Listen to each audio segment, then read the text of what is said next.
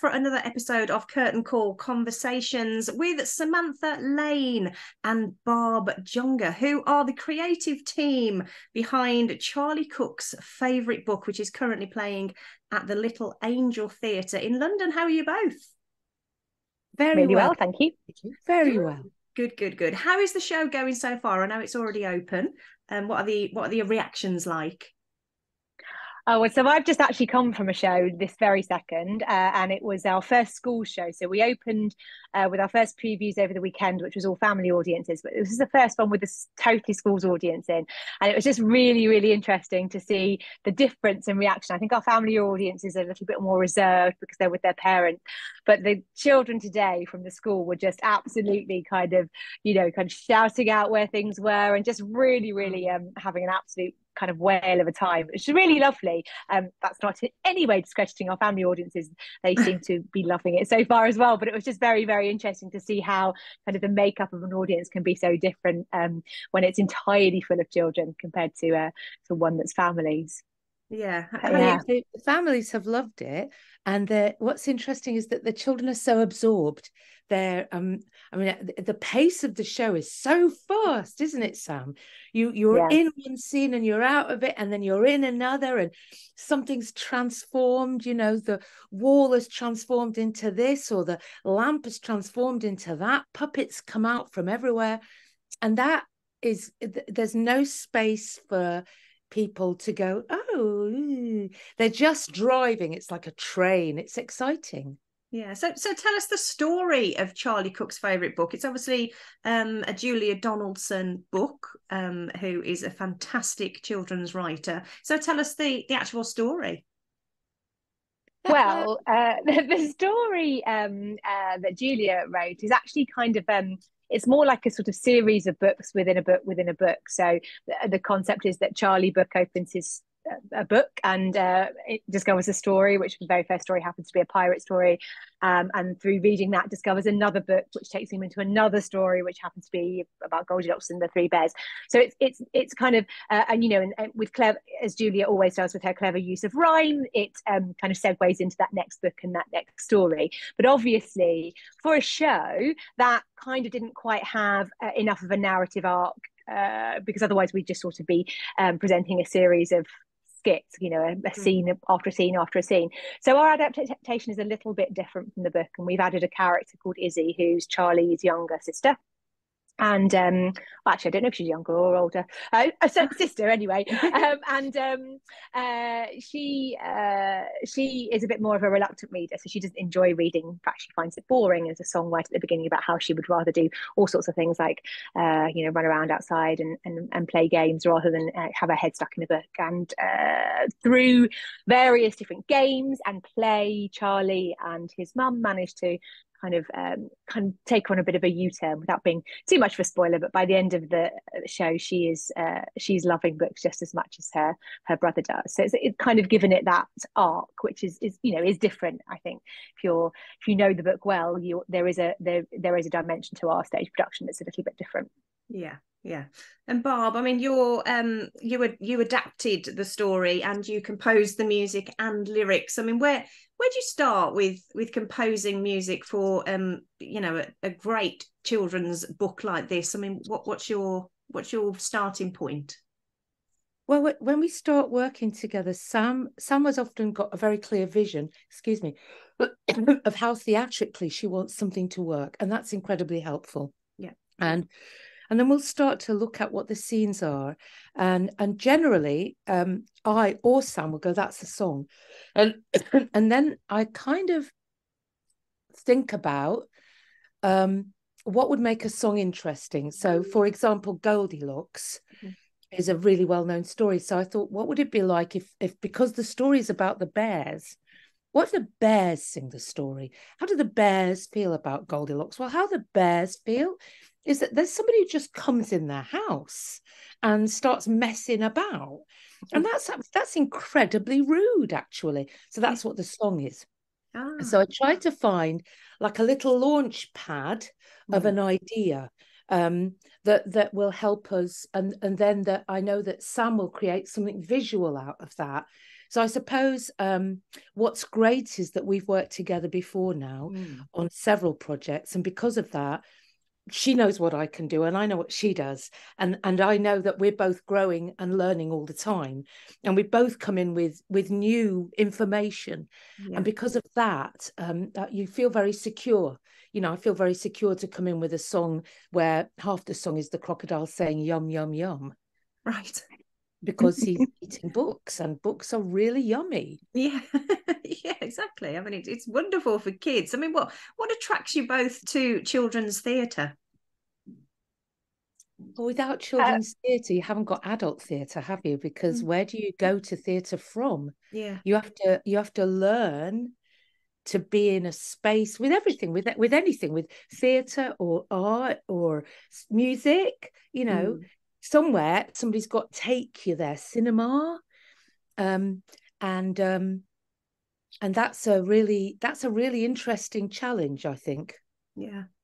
I think for me, it's very much like there is no more honest an audience than an audience full of children. So if you've created something that they're not enjoying, they will let you know. If they've got something to say about it, they will let you know. And so I actually think, you know, I work in an industry where often children's theatre is seen as the sort of stepping stone to the proper work, the big work, and you know, the more challenging work. And actually, I feel I defy that attitude. I think making work for children is incredibly complex, because actually a 3-year-old is very different from a 5-year-old to an 8-year-old to an 11-year-old. So actually trying to make something that can sustain you know, that kind of wide age range over a period of time, and to get and to by just by looking at them, knowing what they think and feel about it, I think that's an incredibly, you know, an incredible challenge. But I really personally love that challenge. You know, it's like I sort of I spend a lot of the preview period when I'm opening a show looking at what the children are doing. What are they doing? Are they restless at the moment? And I think, you know, with adult theatre, most of that is about kind of noting the actors and what are the actors doing. But for me, it's absolutely, okay, so that isn't working because, you know, they're getting a little bit restless here, or do you know what I mean? Really kind of using them, because they are the most honest the audience that you're ever going to get. If they don't like something, they'll let you know. Yeah, absolutely. On Sunday, a little boy stood up and said, "I want to be Charlie Cook." Oh, I want to be Charlie Cook. Well, that's your job done, isn't it? Having watched it, you know, I want to be Charlie. That was just great. Yeah, that's so wonderful. And as you say, they do give their honest opinion, I would say. So you're Sam, you're artistic director at the Little Angel Theatre. I mean, where has your love of theatre come from? So I guess, I mean, unlike the children who come to see the shows that I put on here, I didn't have theatre as part of my life as a young child. So the very first thing that I saw was a TIE show. It's called Too Much Punch for Judy, and I was 13, maybe 14, and it came into my school, and I remember it was 4 actors, 4 chairs, and the dinner ladies were kind of setting up, and there's all sorts of clanking and school kind of rigmarole happening around, but I watched the show, and it brought me to tears, and it was just absolutely incredible. And I think the thing that was so mind-blowing about it for me as a 13-year-old was like, this is just 4 people and 4 chairs, no elaborate sets, no, you know, lighting. It was just 4 people and 4 chairs, and it was the most incredible, moving story. And I think from that point on, I'd always liked, you know, I always liked being in the school plays and doing drama, you know, where possible at school, but hadn't really seen very much. And after seeing that, and I was kind of, this is somehow I want to do something like this in some way. And so I think, really for me, it was about, you know, I obviously go and see all sorts of forms of theatre, and for children and grown-ups, but I do, I think it was that piece for me that was really like, that this is it. If that can really kind of touch somebody who's never experienced theatre before, then there's a power in this form. Yeah, for sure. That's wonderful. And Barb, I mean, your career has been quite varied. I mean, you're an award-winning international performer and recording artist, composer and lyricist, and Olivier nominated. I mean, that's a great CV. Well, we're all Olivier nominated for The Yes, Smartest Giant, which of course. Sam and I made with Fiery Angel and Sherry Conan and Kate Bunce. I mean, it was the show that was nominated. So that was really brilliant, actually, for us all to be a part of that, and tremendous for Little Angel, because there we were suddenly, you know, in a pond with very big fish. Yeah. And our little fish was shining and golden, and just as sparkly, and that was fantastic. That was really fantastic. But I have had a varied career. And where does your if love you'd like to call come it a from? career? I haven't. None of it has any sense or rhyme to it. Okay. I didn't set out to do any of it, really. Yeah. Okay. I just have gone where the wind blew me, and the wind blew me into children's theatre, Yeah. quite by chance, and then I took an idea to Little Angel Theatre, and it was an idea on two sides of an A4, Okay. and the then artistic director said, "We'll make this." And we did, and since then I've worked at the Little Angel on and off, and that's been a huge and beautiful part of my life, and I want to cry just saying it, because it feels like such a gift to spend your life doing this. It feels like a great gift, actually. I feel incredibly fortunate. I mean, doing something that you love is never classed as a job or a chore. So, you know, you obviously feel that way. With regards to timeline for a show such as Charlie Cook's favourite book, I mean, how long does it take you from the very start of saying, this is what we want to adapt, and getting it onto the final sort of performance level? I mean, how long does all that take? I think we probably started this journey about 2 years ago, Barb. Is that about right? And that was it, you know, but that's kind of very much us kind of saying, I think this could be a show. Approach the publishers to kind of check on the licensing of it, and if it was available to make into a show. So that's kind of, you know, from the very, very seed of an idea. And then once those rights were granted, you know, again, such a difficult thing to quantify, because obviously we're all doing other things as well alongside it. Sure. You know, we had a few writing days where we put together our first version of the adaptation. We then took that in to work with some performers for 3 days to kind of look at the shape of that, and we brought Maya, who is the puppetry designer, into that space as well, just to see how we kind of thought the conceit of the puppets might work. And off the back of those 3 days, we decided to kind of shift the direction of the show slightly. So we did some more writing, and then sort of sent a final draft off for Julia and Axel to sign off, in terms of because that's, you know, because, you know, we are taking somebody else's work and adapting that for the stage, and so getting so it feels very, very important that we feel that what we create feels true to what they have tried to create within the picture book, but also that can bring our own kind of creative ideas to that piece as well. So there's a lot of collaboration and backwards and forwards with kind of Axel and Julia's people as well. So so all in all, on and off, a kind of over a 2-year period to get it to the stage. Sure. Okay. And you have a particular vision at the very beginning of how you want it to look visually on a stage?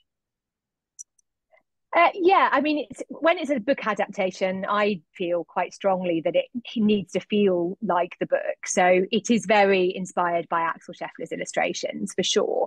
But I think, rather than sort of being a very literal, we wanted to take this idea of the conceit of the joy of reading, and how and what ways into and out of books, I guess. And so, quite literally, bit of a spoiler alert, I suppose, but, you know, the puppets emerge from books, which is obviously quite different to the actual book itself. So yeah, I think it's about really thinking about creative ways of trying to be true to the original form.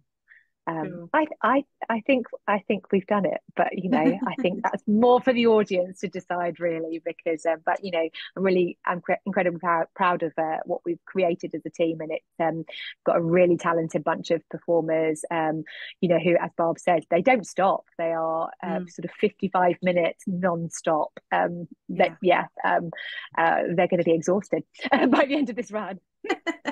They're joy filled. They're full of joy. It's beautiful to watch them. They're full of joy.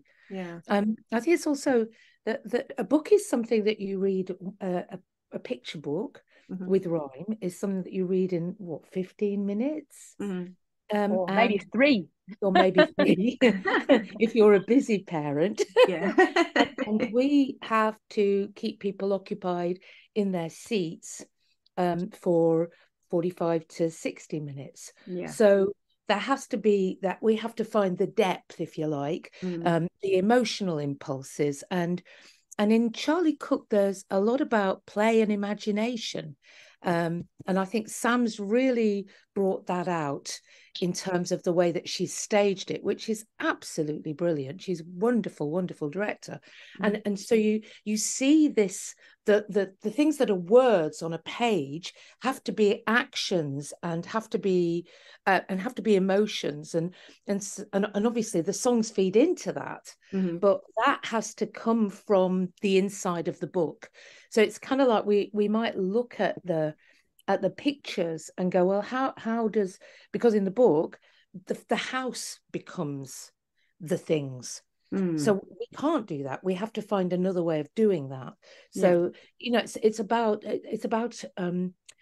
digging into the book almost viscerally to pull out the things that are there, but we've got to pull them out because we have to make them real. We have to make them real.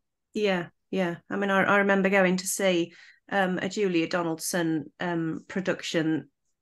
The name escapes me now. That's really bad, but it was a long time ago. My daughter's 17 now, so she was only about 6 at the time. So it was quite a while ago, and that struck me at the time how you felt like you were actually looking directly into the book. I mean, it's so clever the way that the staging is done, especially these days with the technology that's available. Yeah, I mean, it's such a wonderful art form, isn't it, really? Do you have a favourite song from the show, Barb? Oh, no, I have different ones every day. Sometimes, I have different ones every day. Because when I'm working on something, they just go round and round and round and round in my head all the time. Yeah. But at the minute, the crocodile's winning, but he hasn't. He wasn't winning the other day. Okay. Different ones will win on different days. Yeah. Oh, it's so lovely. And Sam, do you have a particular Julia Donaldson? I mean, you've worked with Julia Donaldson before, obviously. So do you have a particular book that maybe you've not adapted that you've got your eye on? I do, but I'm not going to say that because I'm trying to get the rights for it right now. Okay. But enough. I do. I mean, in all honesty, the books that the shows that I have adapted of hers are all my favourites. So and Barb and I have worked on we've worked on The Singing Mermaid together. We've worked on The Smartest Giant in Town. We've worked on this. I've also adapted and worked on a show independently of Barb called The Flying Bath, which was one of my kids' favourites as well. So I really I think she's just got a really beautiful way with words and loves and I love the kind of the simplicity and the narrative around them. I think all of her books are great, but I think I'm working through my top ones at the moment. But I think it's just I think Barb and I have worked together. I think this is our 5th production now, and I think we've just kind of created a bit of a shorthand in terms of the way that we work together, which does mean sometimes it's hard to answer the questions you're asking us about how we work together, because it sort of feels quite fluid and just sort of something that we've worked we've kind of found a way that really feels like there's a real honesty in the room. Like if Barb doesn't like something that I'm doing, she'll say, and vice versa. And Vice we've kind versa. of just found a way to work that I think is really, I mean, it's just a very, very joyful collaboration. And yeah, it's been a joy working on Charlie Cook as well. Sure. It I really mean, has. yeah. I It mean, really has. yeah. I'm in tomorrow seeing it, and I can't wait. Oh, good. Oh, that's so lovely. Oh, yeah. Do you get to see it out on the tour as well? I mean, do you visit the different locations? Now and again, yes. Yeah, just to check Yes. up. Yeah. Yeah, well, it's going to over 70 venues, so not all of them, but we will go and see a few of them. And we are co-producing the show with the Lowry and the Rose Kingston as well. So we'll probably, I'll almost certainly go to our co-producing venues to see it as well. So, but yes, we will go out to see it, but obviously not to all 70 venues because we've got the rest of our jobs to do. But yeah, it'll be really nice to see it in different spaces. It'll be exciting. Oh, that's great. And, and with different locations, because the audience changes, you know. Yeah, well, of course. That's a wonderful thing. You know, an Islington audience is a thing. And an audience in Exeter is going to have a very different view. Yeah, no, it's nice to get a different sort of reaction. Yeah, a different reaction to wherever you disappear to with the tour. It's always wonderful. So it's running at the Little Angel Theatre in London until the 3rd of February, I believe. And then, as we said, it's off on in February is the first sort of stop on the tour in Aldershot, and it's touring up until, if I get to the bottom of my list, to August in Kingston at the Rose Theatre. So I wish you all the luck in the world with it. I'm sure it's fantastic. I will, if I can, pop and see it because it sounds joyous. And good luck for please do in the future. Thank you. Thank you so much. Okay, take care, both. You too. Bye. Thank you. Bye-bye. Bye-bye. Bye.